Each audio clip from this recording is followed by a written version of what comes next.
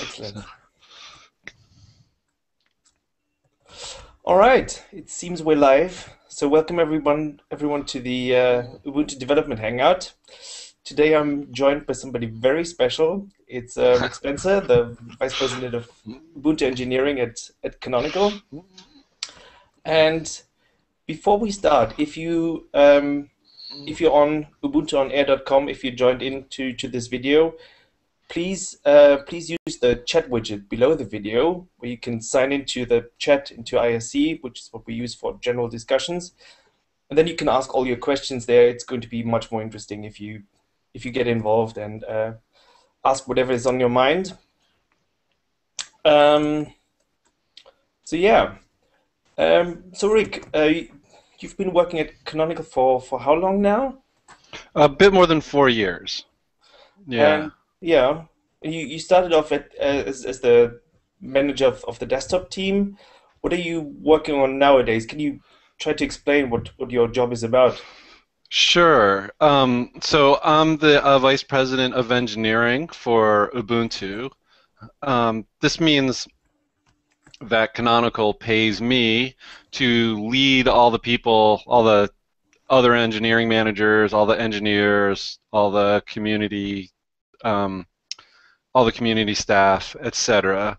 Um, to um, they I'm responsible basically to guide how Canonical invests those resources into the project.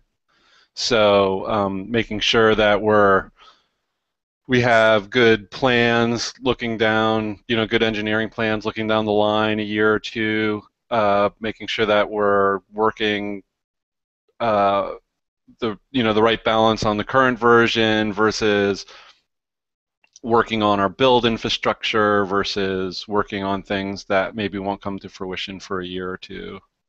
So spend a lot of time on the phone, a lot of time writing emails, a lot of time steering. So it's really a great job. It's a serious privilege because recently they recently Jane Silber, our CEO, and Mark Shuttleworth added the client upstream development to Ubuntu engineering.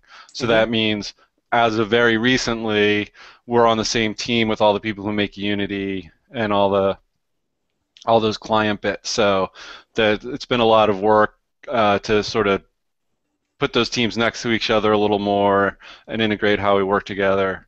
Now, at the same time, Robbie Williamson split off the server-focused parts. So Hmm.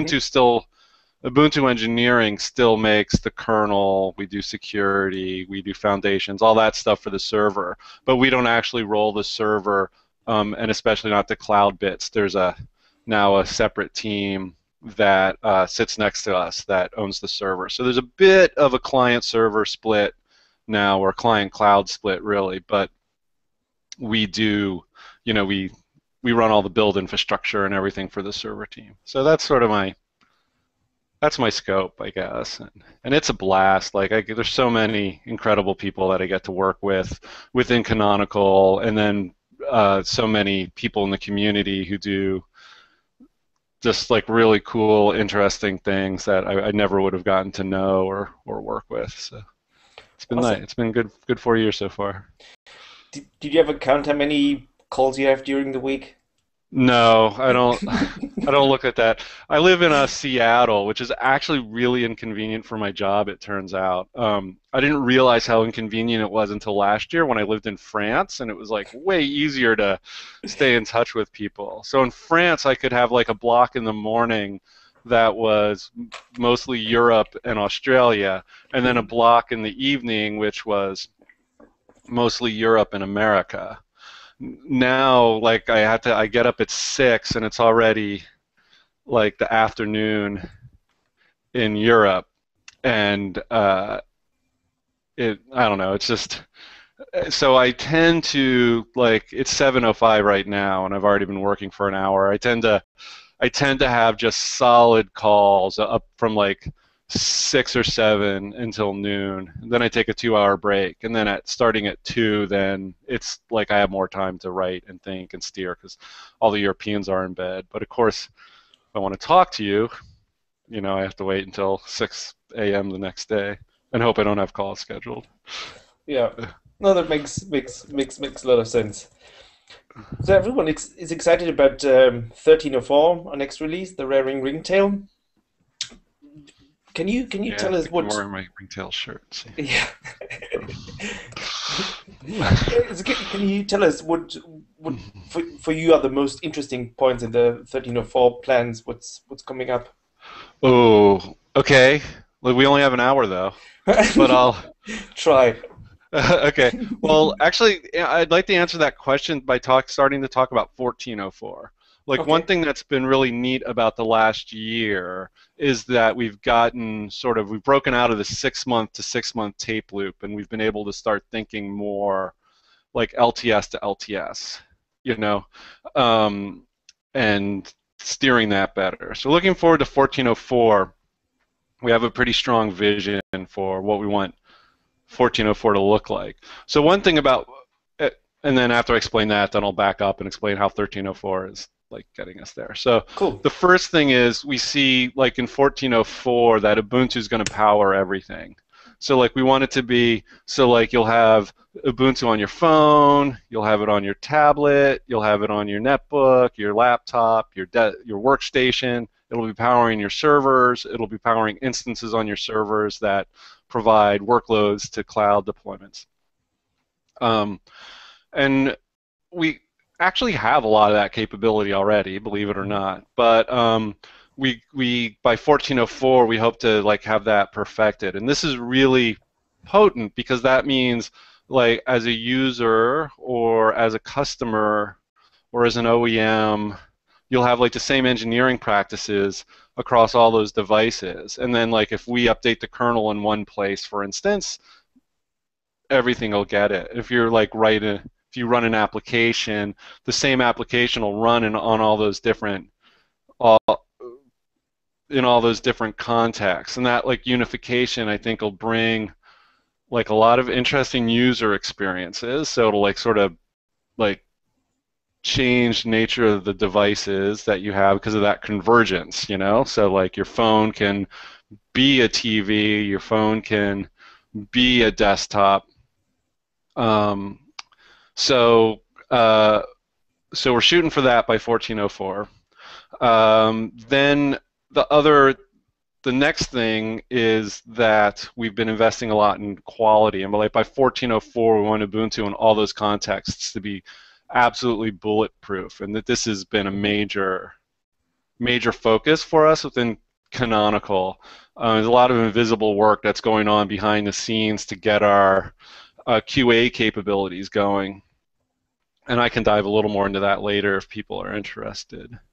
Um, the third thing about 1404 is we want to see that the OS is like keeping up with users. So when Ubuntu was first released, it got updated every 6 months, and then got frozen in time. So you could like get a release, use it for 18 months, and then update, get a release, use it for 18 months.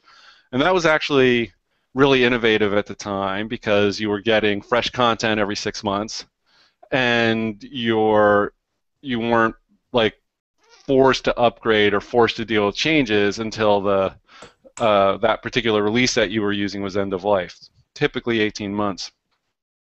But things have a bit changed now, and users expect, like, they still want that base OS to stay pretty consistent. They don't want to get their workflow broken. They don't, they prefer the bugs that they know versus new bugs, but they expect the applications to change. Like they expect to get new applications.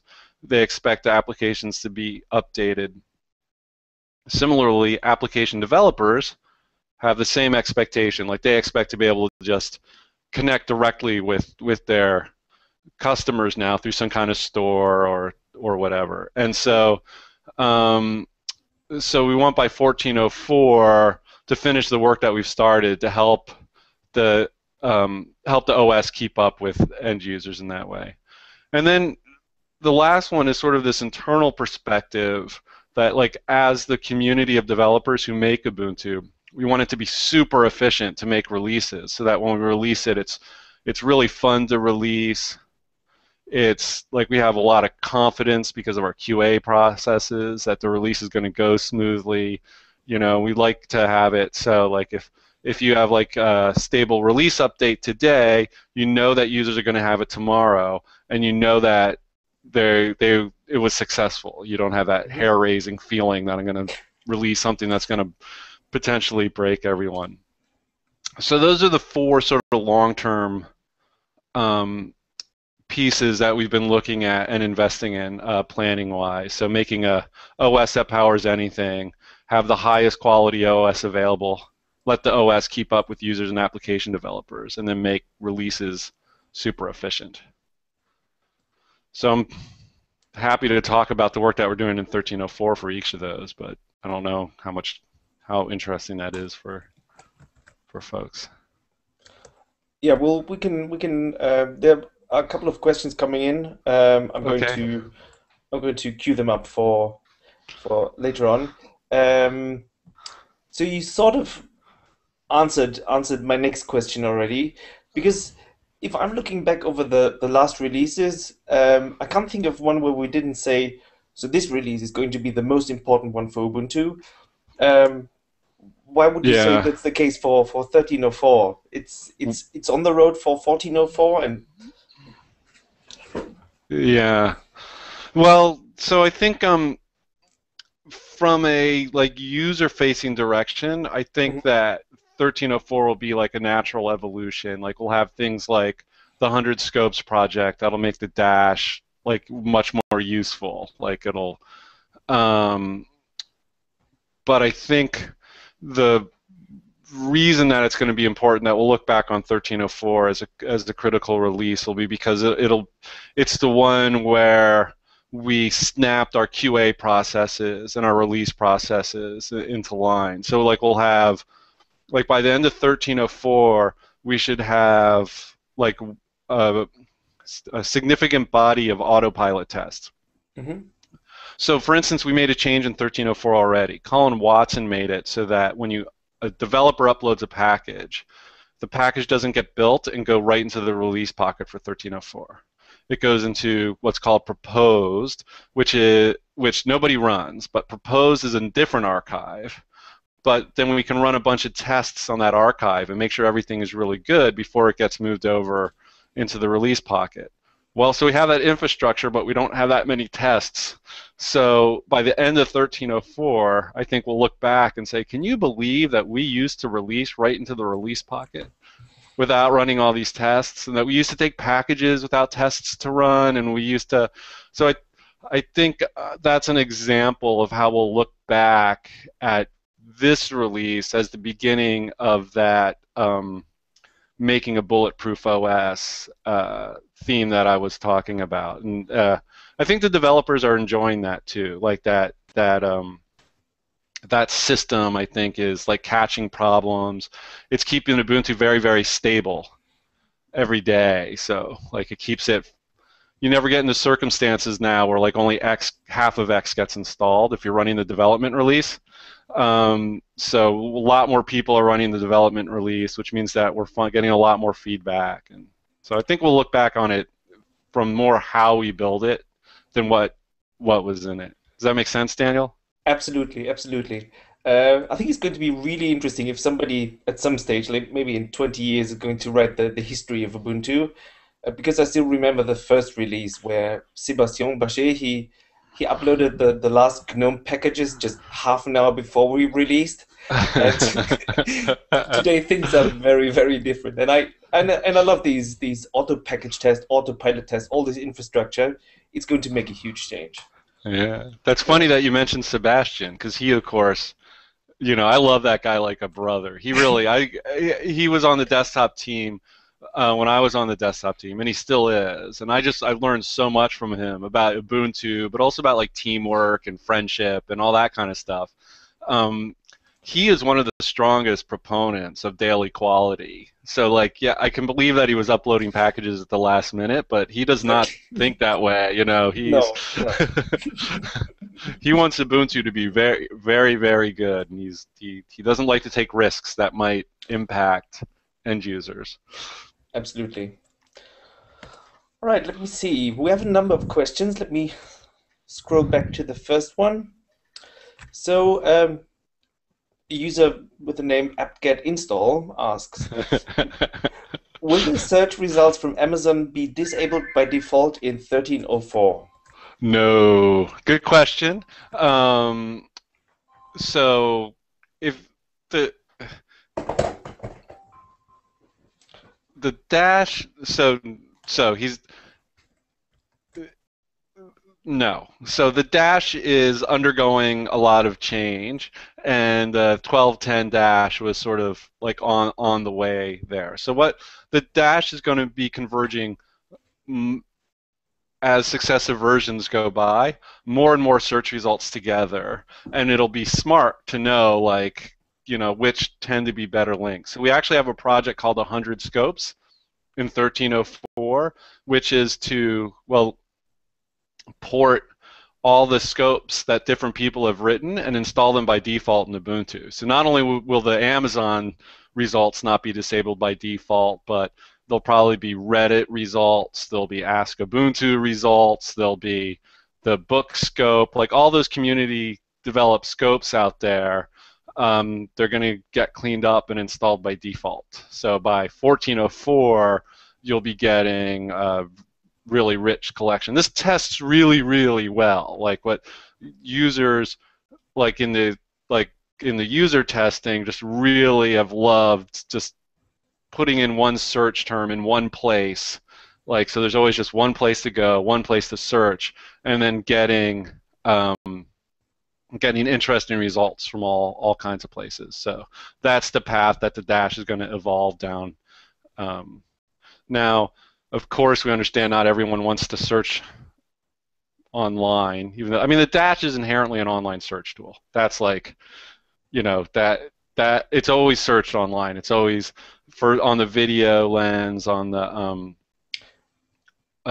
music lens. So I think you expect to see it like get simpler. Expect to see more results converge, but expect to see those results get like smarter, like ranking algorithms that can drive you better results. Yeah, I So myself, I'm super excited about it. But as you said, I can imagine that that it wasn't obvious enough in the beginning that it searched online, but there always were the Ask Ubuntu lenses, Wikipedia, and all these other lenses, which are great tools, and I love using them. So I guess that's probably where the question came yeah, from. I think the big mistake was that we landed it really late, and there wasn't really a discussion to get feedback and talk it over and stuff. So that those kind of like late non-transparent landings, um, they're they cause all kinds of different communication problems, just like this That's one right. did. So And it's evolving. We're improving things, so it's good. yeah, All right, next one. B. Curtis WX asks, does the Valve work going on mix with the work you are doing or your team is doing? Valve, the game company. Yep. yeah. Uh, does it mix with it? Well, I'm not sure what work he's talking about, so I can just talk a little bit about how we're working Hmm. with Valve a bit. So, Bryce Harrington on the desktop team is actually taking the lead on the engineering for it. Of course, there's they're going to be selling stuff, so there's some commercial discussions to be had, but that's not really Right. in our domain. So Bryce Harrington is taking the lead on that, and so he's like synced up with them on what are the sort of the technical challenges that they face. So I actually went and visited those guys in the office, and I was like really deeply impressed. So first of all, they have really good values that I think are really harmonious with Ubuntu, and they really believe in open platforms. They also um, they don't believe in a zero-sum game. Like they feel like making Ubuntu like a good gaming platform, other people will take advantage of it, Mhm. and that's just fine. So they're willing to invest in Ubuntu, which is great for us, and smart for them, I think. So Bryce sort of broke down some of the things that they have had historical difficulties with, like the way that we release Hmm. binary drivers. Sometimes games are dependent on like Of cutting course. edge drivers, and so like Bryce put a lot of work into talking to the tech board about how to get users those drivers.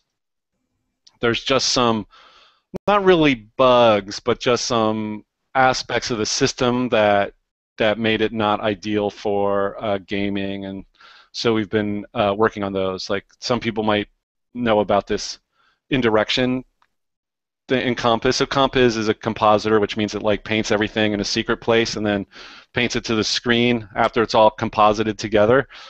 But that act of painting it over here and then painting it onto your screen turned out to slow games down just like a little bit, but gamers like a little bit is they don't like even a little bit. So getting that fixed backported to 1204. So we're doing a lot of work actually that Bryce is leading to ensure that the engineering work that Valve does really, really shines on the desktop. Because this Steam has been one of the top requests that I've gotten from users and continue to be part of the community. Awesome. All right. Let me see. Where's the next one? Um,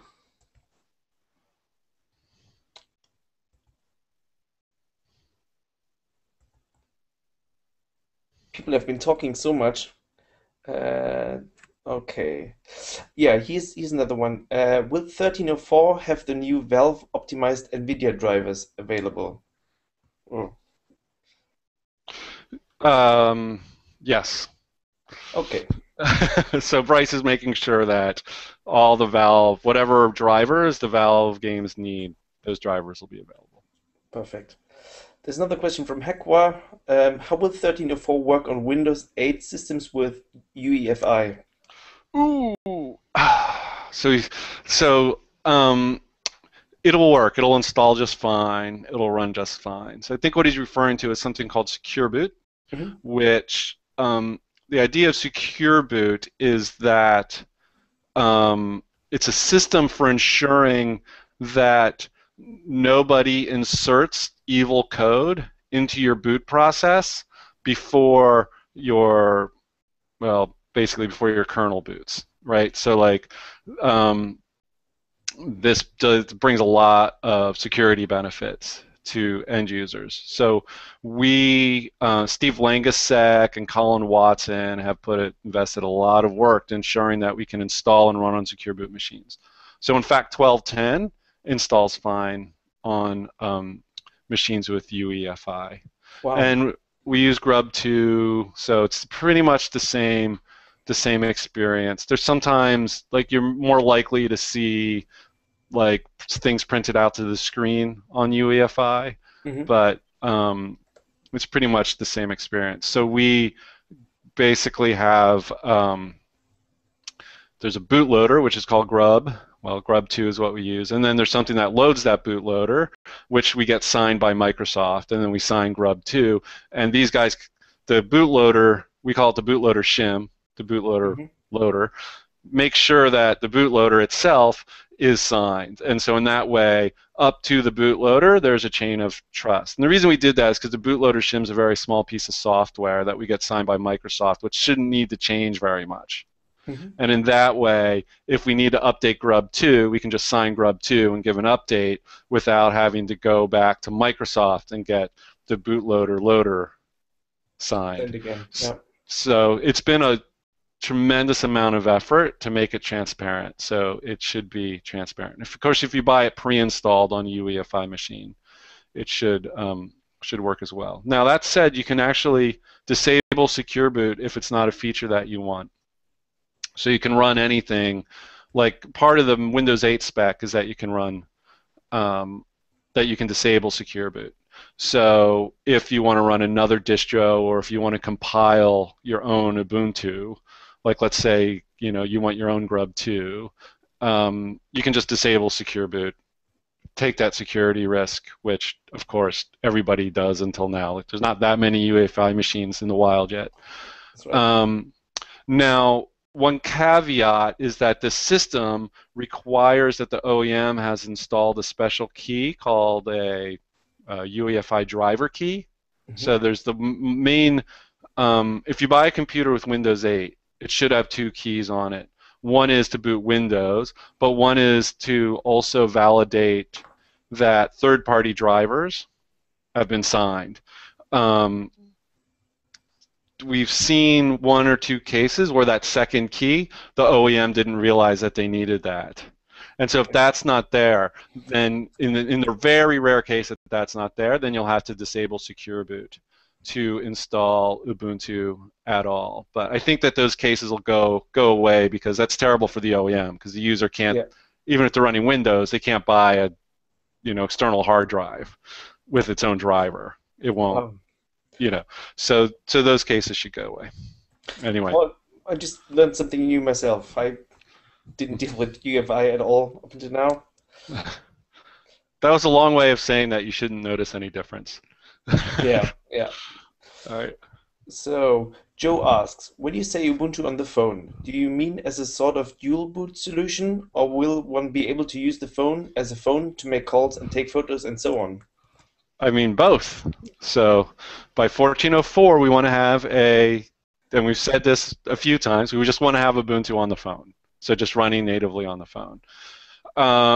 So we'd like to offer phone manufacturers an alternative to Windows Phone Edition and Android. And we'd like to offer them like a really truly, open source community distro that they can install there. So that's like very much part of the vision for 1404 is that we have like a credible phone OS. And we've actually started in 1304.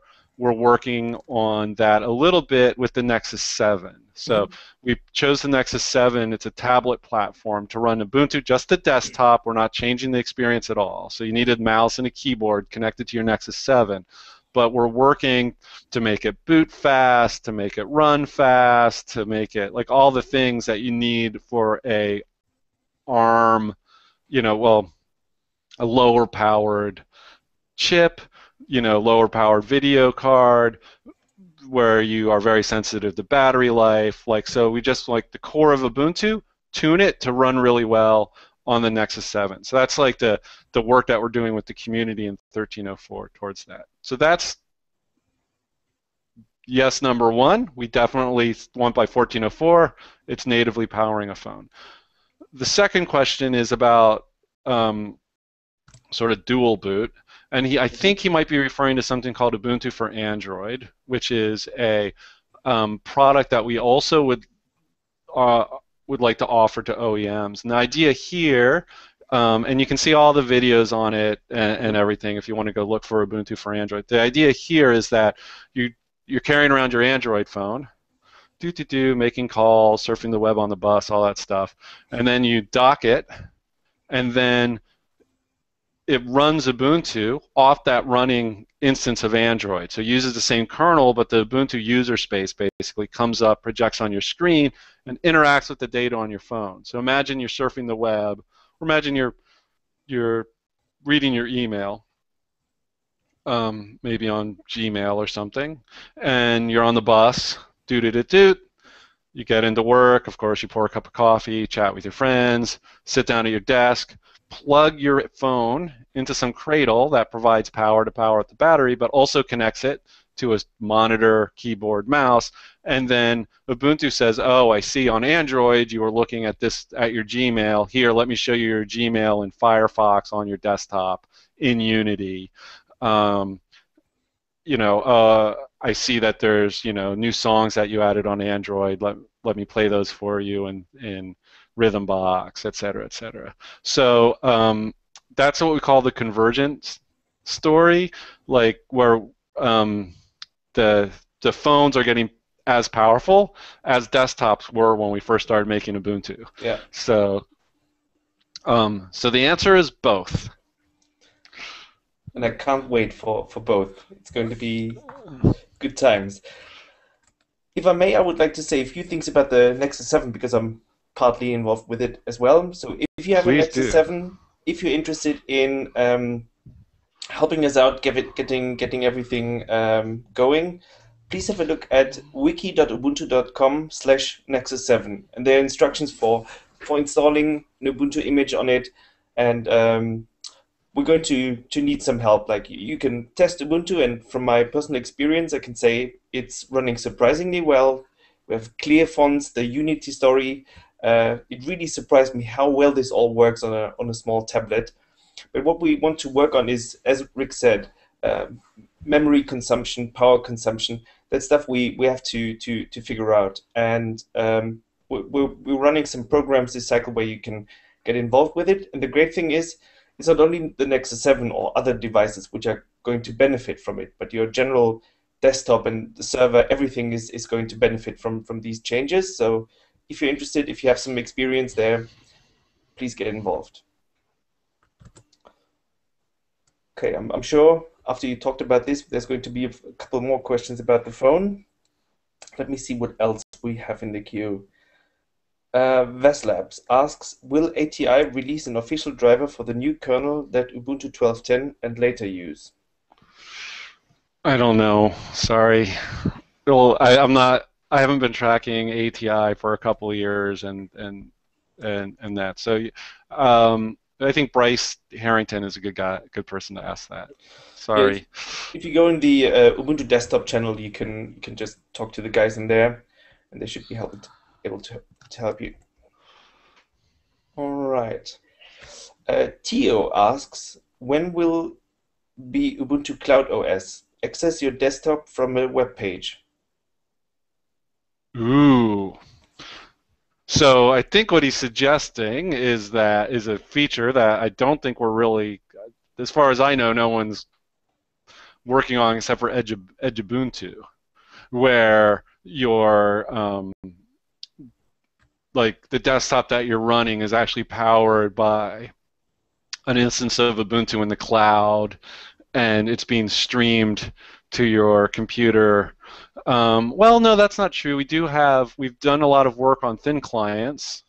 Um, so this capability exists, but it's really designed for enterprise users, like as far as what Canonical has been supporting. So you notice in 12.10 in the LightDM and the login greeter, you can actually give your credentials for remote login.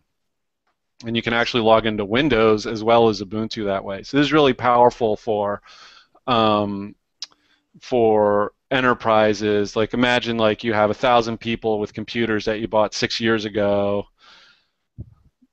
Yeah, your Windows XP license are running out, and anyway, it's all end of lifing. Do you buy like 1,000 new computers so you can run Windows 8? Or do you let them use those computers as thin clients to access their desktops remotely? So that we have that capability actually in 12.10. But that you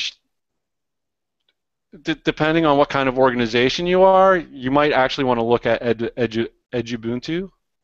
This is a flavor of Ubuntu which really specializes in this scenario. So like what they're picturing is people in schools and educational environments who like have different needs for their computing resources. They don't necessarily need everything like persisted directly on their uh, on their on their computers because people are going through the labs and imagine there's 100 people per computer basically. They just get slices of it during the year. So the Edge Ubuntu folks have a server product that they make that like connects with the client. So I think the capability that this person's talking about actually already exists, but I don't know if it's been productized and really cleaned up. But it sounds like he's interested in it. I would suggest getting in touch with the Edge Ubuntu community and seeing where that stands, or if he's a IT manager working in a company, maybe get in touch with Canonical support and see what the status is. So I don't really quite know the specific status of the thin client situation. But yeah, it sounds like the basic pieces they're all there, which is fantastic. So we have a user, Gerard, seems to have made the observation that a couple of his friends moved from Ubuntu to Xubuntu, and he believes it's because of the Unity graphic interface. What do you think about that? Did you make similar observations? That not everyone uses stock Ubuntu. Yeah, that at least some people were surprised somehow. Well, yeah. So I knew when we switched to Unity. So we switched to Unity by default in 11.04, I think. I think that was the release. Yeah. I think it was available in 10.10, default in 11.04. Um, maybe I maybe it was all 6 months later, but I think that was right. So Yeah. we knew switching to Unity would be, controversial, and it's just whenever you do anything new, it's not universally beloved. Uh, not everyone wants to give up what they had before, but we knew we had to do something new though. GNOME as a GUI was not keeping up. Um, it was definitely not delivering that delicious user experience that computer users expect. So, and it didn't look like it was going to. And remember, this is like before GNOME Shell started, and and then when GNOME Shell started, it started off slow. Um, uh, so we knew that there'd be a strong reaction to it. There was a strong reaction to it. I personally love Unity. I mean, I've been like involved in it since the beginning. Uh, actually, Unity actually started out as something called the Netbook Remix. Um, that that GUI. So was not surprised to see people opt for other desktops. But you know what? They always have. Like we've always had flavors, and the flavors are a very important part of the Ubuntu community. And the thing about the Ubuntu community is that the flavors allow people to pursue their interests, like in Xubuntu, Edubuntu, Kubuntu. They can pursue their interests within the framework of the archive, right? So they don't have to go and make a fork. Unless they're trying to make a commercial competitor product like Mint, they don't have to take the code away, build it somewhere else. So someone using Ubuntu, they're still really using Ubuntu, and we actually continue to invest in the flavors. We had a lot of discussions with the flavors at the last UDS in Copenhagen because we're conscious that we want them to be successful, and we want to make sure that we have release processes and a release cadence and all this that actually helps them. So I guess I'd say not surprised. Happy that he's using Ubuntu. Like we love the flavors community, and power to you. But I personally love Unity. It works really perfectly for me, and I probably use Ubuntu as much as anyone in the world. So Yeah, and Unity has come a long way. When I used it in the beginning, there were many bugs I ran out. It's faster, and especially if you look at devices and see how it works there, and how you have like a consistent user interface, a consistent story across the devices. Uh, I love it too. yeah, that's a good point. Like Unity, it was designed from the beginning to you know give a familiar experience across all the different form factors that we're just now starting to make real. I mean, I do think it does have some warts that we need to fix. I think like the dash is a bit too slow, for instance, and we need to make that better. I think we got the whole LLVM pipeline thing made things very difficult for us. Um, so basically what happened there was that we had two Unities. One was made out of QML, and it was designed to run on computers without a fast graphics driver. Um, uh, and that worked okay for people who didn't have, more recent graphics chips and graphics drivers. But then Qt, like Nokia, dropped support for that, and they just went to computers without graphic drivers, just used what's called LLVM pipeline, which is the CPU emulating the true graphics chip. Hmm. And at that point, the are both versions of Unity became essentially the same. They had the same limitations, and so we couldn't afford to build two things that did basically the same thing. So that's why we ended up with just the 3D Unity, because by all intents and purposes they all went through the same channels. But it's the challenge for us now is to make that same version of Unity work properly everywhere. And so we're in deep thought and deep discussion about how to make that happen. Yeah, speaking of graphics and speed, there's a question about Wayland. What's happening with Wayland? Well, Wayland. So Wayland is a like experimental display manager that um, supposedly in the future can replace X. And so we've been monitoring it. We've made it so you can, install it and use it in Ubuntu. But there's a lot of buzz and discussion about it, but there really do any doesn't do anything really useful yet. So I do believe that in the fullness of time, Xorg is going to go away. I think X is very big and cumbersome. It fulfills a lot of requirements which people don't actually have. Um, it's very ginger. The code is by ginger, I mean it's very temperamental. Like the code base is complex. We need really smart people like Bryce and Chris Halls Rogers and um, etc.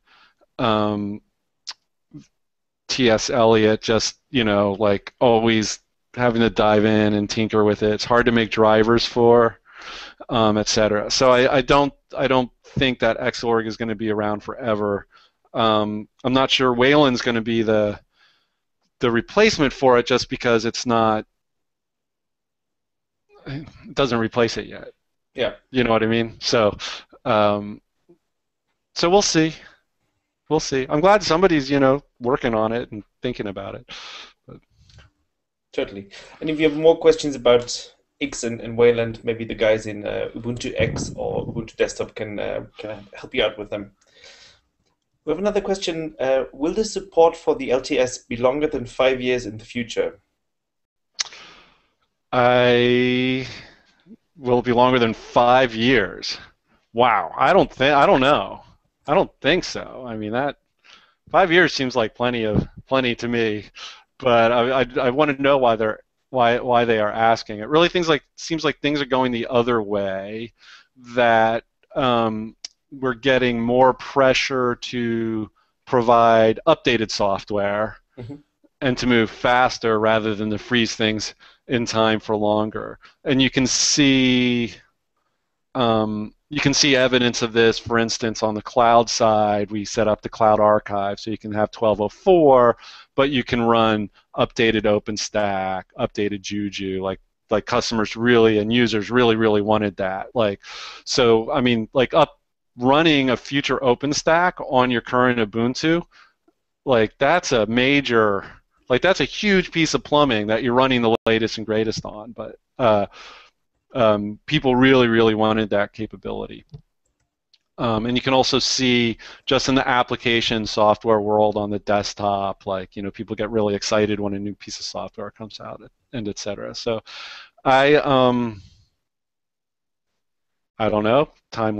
Time will tell, but there's certainly no plans right now to um, extend that period of time.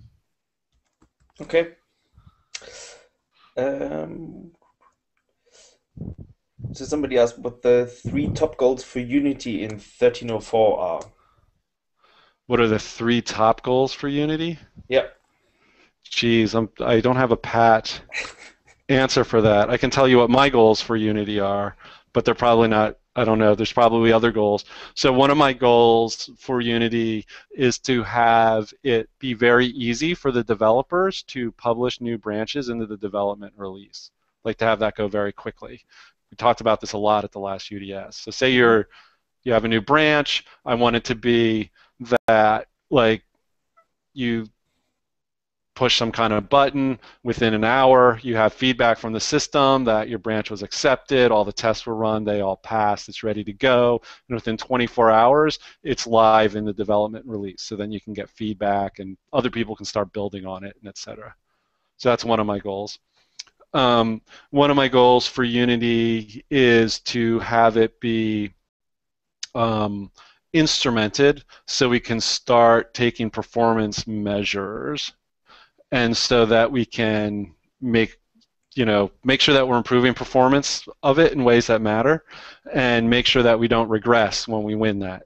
So I'd like to see it that performance only goes down. Down is good because that means things are faster. Like, so performance only gets faster and never gets slower again. But we need to do some investment within the code base so that we can get that telemetry out of it to know that it's going fast. And finally, I'd like to see a lot more unit tests in it so that developers get fewer regressions when they're writing to it. Um, and those would then turn into auto package tests, which means those tests would get run before the developer, at least the developer's machine, but also before it leaves proposed into the development release. So if something changed that under Unity that broke it, that would get caught. And I'd like to see more autopilot tests. And autopilot is a tool that sort of drives the GUI and runs tests, and you can do integration testing. So sometimes it's not Unity itself that breaks, but like, a new graphics driver gets installed. The Unity developers have nothing to do with it, but it turns out that that subtly changes the way GL works in some area, and that breaks Unity. I'd like to be able to catch those kinds of things before they end up in the development release. So I guess, to summarize, for me, the top three goals are efficient landing, and Didier is doing a really good job working with Popey and his team on that. The second one is performance instrumentation, and the third one is test, and more tests. Yeah, I guess those would be my top three as well. So I don't care if the experience doesn't much change. If we make it faster and more robust, like, I think that would be a great outcome. So Awesome. So I don't know anything about the next one, but do you know if there will be better support for SLI 2X and SLI 4X, or is this an NVIDIA issue? I'm totally lost. yeah, I'm sorry, I can't answer that. I didn't really understand the question too well. It sounds So that yeah, sounds like a good one for Bryce. yeah, Sorry. Ubuntu X or Ubuntu Desktop. Yeah. Next one. Would Ubuntu, especially Ubuntu Server Edition, add more killer enterprise solutions, such like RHEV? I'm not sure exactly what RHEV is, but the answer is yes. Like, Ubuntu on the server is an amazing, amazing thing. Like, so it's a truly a cloud OS. So you can run it as the bread and butter server and install it under your desk or whatever. That's fine. But the focus of the product is really to be a cloud, like, which is really a modern way of running servers, right? So Ubuntu itself then is a great cloud host. In other words, you can install Ubuntu on a set of computers. You can use a product called MAS, which is Metal as a Service, to provision those computers really easily. So the idea is, if you're setting up a series of computers, you can use MAS, get them set up really easily, really fast. MAAS. Then you can use something called Juju, which Juju is an orchestration tool. So Juju knows about different kinds of workloads and different kinds of software, like the enterprise software that this person's referring to. And then you can use Juju to deploy OpenStack onto those computers that you just provisioned. So imagine you have a shop, you have five servers, use Maz to set up those servers, and then you use Juju to, you say Juju deploy OpenStack, then those servers are now running OpenStack. OpenStack provides a cloud for you, and then you can use Juju to run workloads like he's talking about. So that that assumes that they've been charmed, and charmed in a crude way is like packaging for the cloud. It allows you to do commands like Juju deploy Blue Mine, Juju deploy uh, I don't know what's software that you want. My new blog software, Juju deploy MySQL, Juju deploy Rails, Juju deploy Node.js, and then Juju will work with OpenStack then to install a virtual instance of Ubuntu that is running that workload. So you say Juju deploy MySQL. The beauty of it is that the charm has captured the expertise of the upstream. So like whoever knows best how to configure MySQL to run on Ubuntu, like that expertise will be captured in the charm.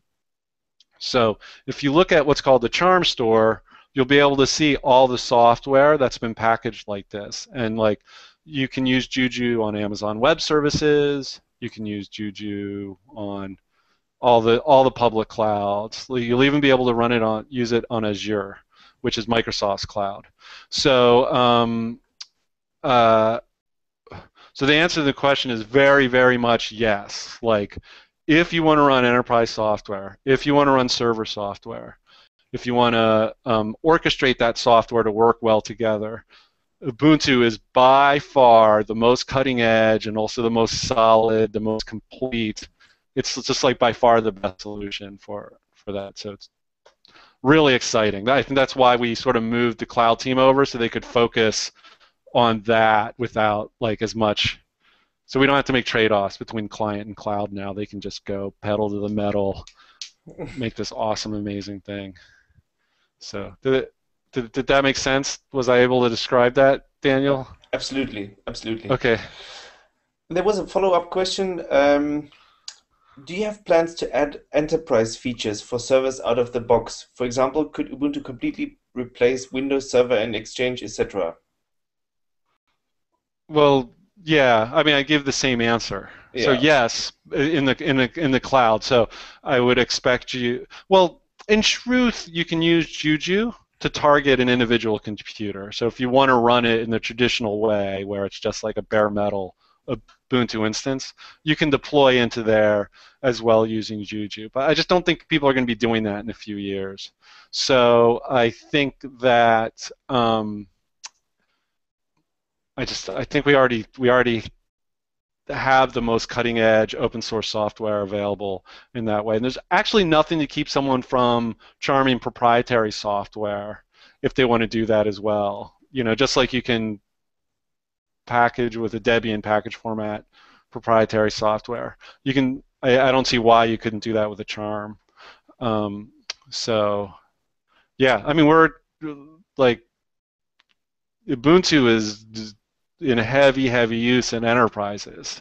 It's you know, and if you look at statistics about what's running the web, there's more Ubuntu every day. So I mean, it's like we're I think the thing is we've solved the problem after next. So if you like have like an old fashioned, if you're looking back and you want to do the same things that you've done in the past, like you can do that with Ubuntu just fine, but that's not really where we're investing. We're really investing in like looking to the future, like what's the really easy way, cost-effective way, flexible way to manage back office, to manage web servers, to manage other kinds of servers. And we think that that future is all Good cloud-based. answer. Um, the next question. I'm not sure how specifically we can answer this, but still, uh, what's Ubuntu's plan to get to tablet markets? What's our plan to get to tablet markets? Hmm. Well, I can just say by like 1404, we expect that will like the same Ubuntu that runs on your desktop will run sweetly on a tablet. I don't know more specifically how I don't know more specifically like how we would engage OEMs and stuff. The device markets are a bit different because most of them run ARM chips, which have a lot of proprietary, like, typically the graphics chip is Hmm. proprietary.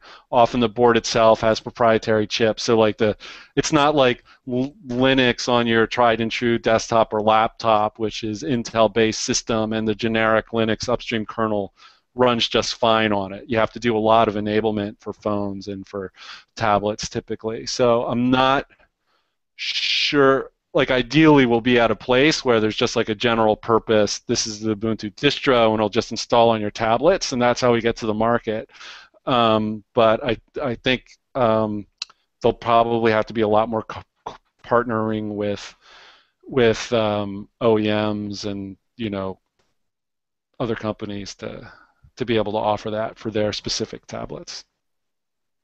So No, we've actually done a lot of work on this in the past. Like we've always had an ARM edition for this reason, among many reasons. But we've always made sure that we had that capability to make a specific version of Ubuntu for some ARM device. It's been Panda board up till now.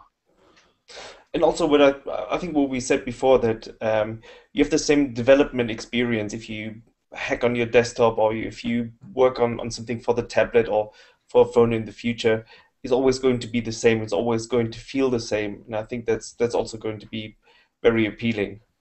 Yeah, and imagine if you're an OEM, like you have to learn, you learn to turn the crank on like desktops, which they already know how, right? Like we work with all the top 5 OEMs now. Then imagine like you want to come out with a tablet. Well, you already know how to do Ubuntu on the desktop. It's probably not that much of a Exactly. stretch to do Ubuntu on this tablet. So I'm hoping that there's some pull through there. But the exciting times. But They are. get a Nexus 7. They're open anyway, and you can always put the Android back on it.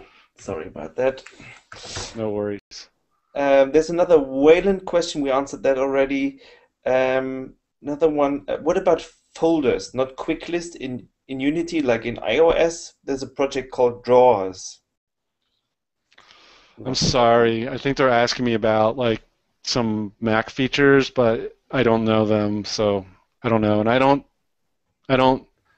I do, I focus more on like how we build Ubuntu uh, than like what we're building. So I like in terms of like specific features coming up and stuff, until they're like slated to go into a version of Ubuntu, I don't really know much about them. I'm sorry. Makes sense. So we have 2 minutes left. Is there anything you would like to say to our community, to our development community? Anything, any last words, maybe? Hmm. Well, I guess I'd like to say uh, it's been a really fun couple of releases. Like I really liked. I was really proud of 1204 and the way we pulled together to make the daily quality work on that. I'm really looking forward to working with the Unity team to help them hook them into the daily quality so that and to drive improvements there. So um, I think I guess I would say, like, if you are contributing to Ubuntu, I think our focus on that rock solid stability is going to be like a really good opportunity to maybe find new ways to contribute. If you haven't contributed before because there's nothing that interests you or that matched your skills, I think things like the 2-week testing cadence, where we do like a full manual test run with our QA community every 2 weeks, that's like a great opportunity to contribute. Also make sure the next version of Ubuntu will run well on your hardware. Writing test plans, writing test cases, writing auto package tests, writing autopilot tests. I think all this that we're putting into place, like in a serious way in 1304, is going to we're going to harvest benefits from that for years to come. So it's a really, really good time to contribute to something that's like new and exciting and very important. And I think it's very important for free software because the more we can make our upstream code bases better quality, that will actually rip to all free software, so the better, like if we're testing the GNOME tip, that'll make GNOME better. Other distros that use GNOME will get better. Same with LibreOffice, same with the kernel, same with OpenStack, same with everything. So it's a really exciting time. I think we're going to look back at this as like a fulcrum, something's flipped over, and I think I encourage everyone to contribute to it because it'll be good memories. Yeah, I agree. This is the best times to get involved. This is really fantastic. So I would like to thank everyone who answered questions, who was involved in the session today. Sorry we didn't get through all the questions, but I promise you we're going to invite Rick again. And it was great having you. Thanks a lot for making time. Oh, yeah, no problem. Oh, by the way, I'm Rick Spencer 3, all one word, on Freenode. You can always, if I didn't answer your question or I answered it wrong or whatever, feel free to find me. I'll be logging into IRC just right after this. So Awesome. thanks, Daniel. Thanks again. Have a great All right. day. Bye-bye. Take care, everyone. Bye.